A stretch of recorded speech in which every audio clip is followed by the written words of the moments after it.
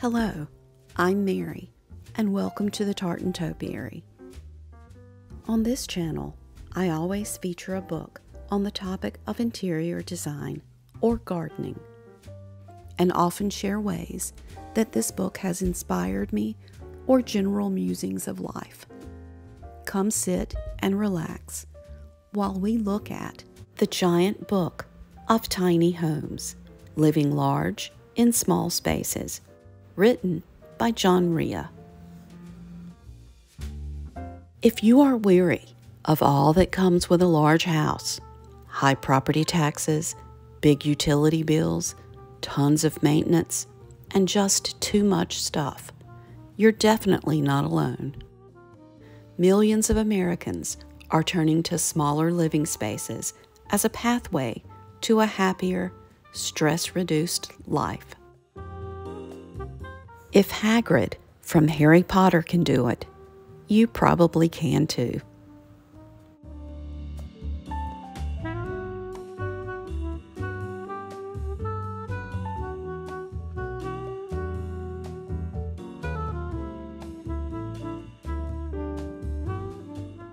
The definition of a tiny house may differ from state to state and according to zoning and building codes.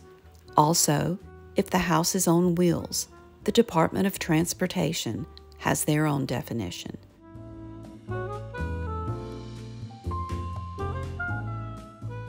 Most would agree that the definition of a tiny home is subjective, but according to the 2018 International Residential Code, a tiny home is defined as any home that falls under a maximum of 400 square feet. It can be built on either a mobile platform or a permanent foundation.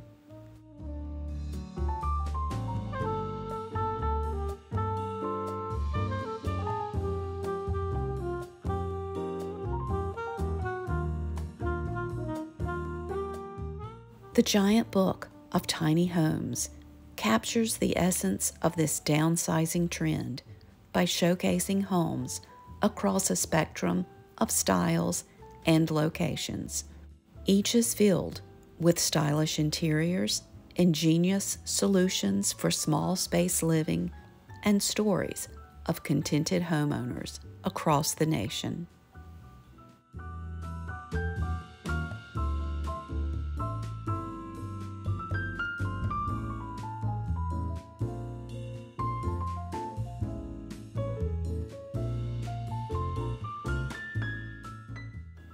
There is a growing number of talented builders and architects who have trained on creating beautiful, imaginative, small dwellings.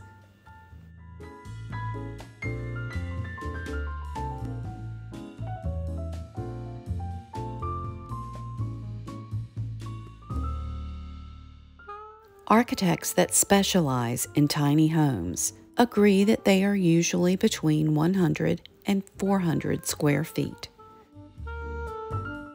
The tiny house movement is architectural as well as social. It represents itself as simple living, but also as eco-friendly and a solution to the existing housing industry. This tiny house movement is producing tiny villages all over the world. Canada, New Zealand, Japan, and Scotland can boast tiny villages. There are several in the United States, including Texas, California, and North Carolina.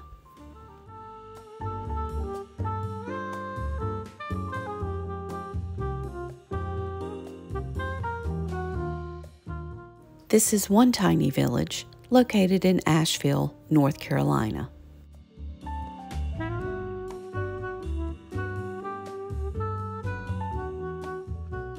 Modern interior design ideas tend to work very well with a tiny house because they are already focused on space and minimalism. Sleek lines, open spaces, and lots of light are all modern design elements that make a space feel larger. Minimalism and tiny living go hand in hand. When you move into a tiny house, decluttering your life is often a necessity.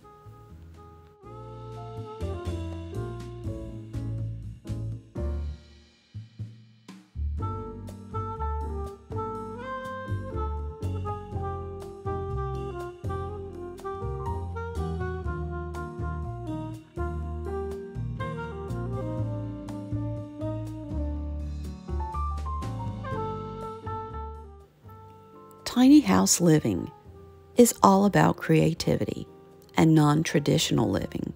While minimalism is often an approach to tiny living, it doesn't mean you have to forego the creature comforts that make you feel cozy. Fireplaces, reading nooks, kitchens that would please most any chef, and bathrooms that seem not at all minimalist.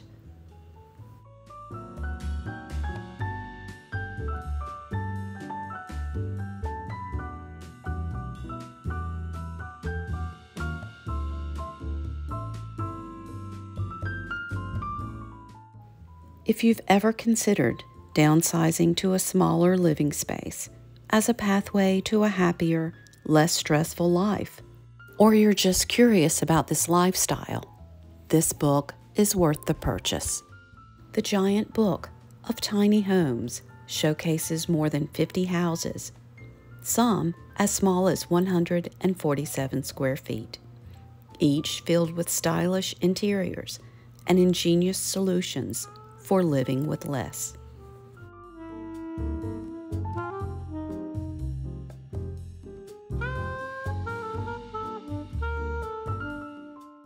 This book provides key questions to ask yourself before making the decision of going small. It provides information on how to plan creative kitchens and bathrooms, and what it's like to live in a tiny house with kids. It provides ingenious ideas for hidden storage spaces, as well as innovative design and decorating tips.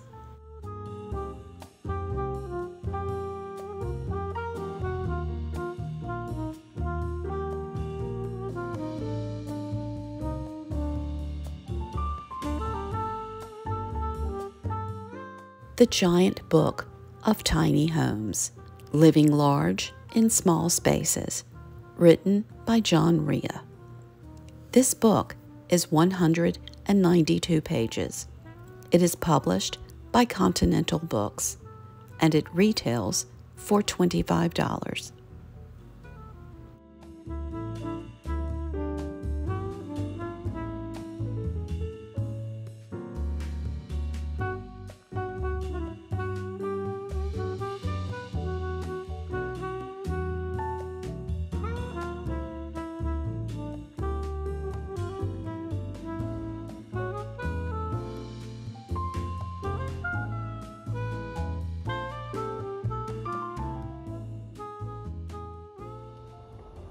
There are many spectacular carriage houses throughout the country that have been turned into small homes, many of which have shown great attention to detail and are highly desired as living spaces. Especially in New York City, Charleston, Seattle, and New Orleans.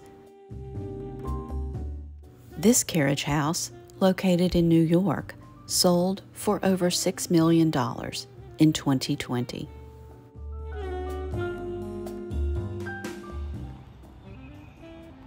Carriage houses originally did just that, housed carriages, and if room and finances allowed, they would also include stables for horses. Our carriage house was built in 1924. Here's a photograph from 1948, just 15 years after being converted into a two-car garage for the family that originally lived here. Come take a walk through this very simple converted carriage house. Except for the front, the exterior, including all the windows, are original. There is room for a loft in what is now being used as an attic. We currently use this old carriage house as guest quarters. It is only 375 square feet and is very representational of tiny home living.